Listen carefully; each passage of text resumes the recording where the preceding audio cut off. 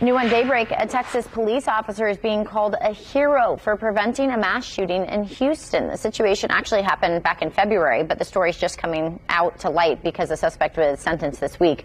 Sergeant Kendrick Simpo was working his second job when he heard a radio call that a man was near a Macy's store with a rifle. Simpo ran to the store, saw the man with a gun in one hand and a rifle in the other. He says the man was just a few feet from hundreds of kids, so he tackled the suspect.